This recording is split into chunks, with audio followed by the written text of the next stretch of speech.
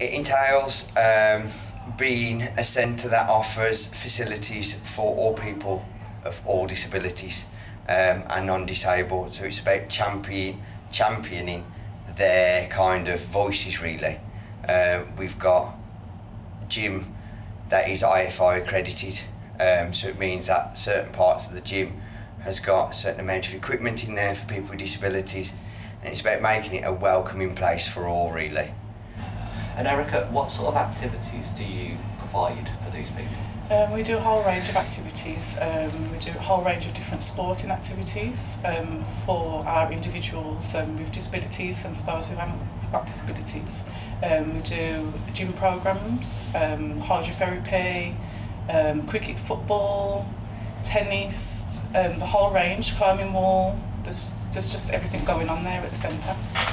And if the services you offer weren't available through Portway Lifestyle Centre, would there be support for these people elsewhere? There would be support, but there wouldn't be the level of interaction with their local community, and I think that's what's important. We have the centres open to general public as well as people with disabilities, so I don't think if Portway was there we'd have that level of interaction. A recent report came out suggesting that disabled people in the West Midlands don't get enough support in the workplace. What more do you think could be done? I think what we've tried to do, we've got, with Sandwell Leisure Trust and with ourselves, we've been giving opportunities for people with disabilities to become volunteers within the centre.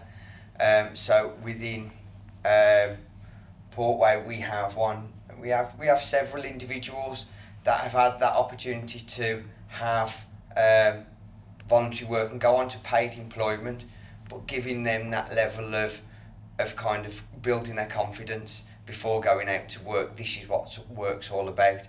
So and supporting them through that.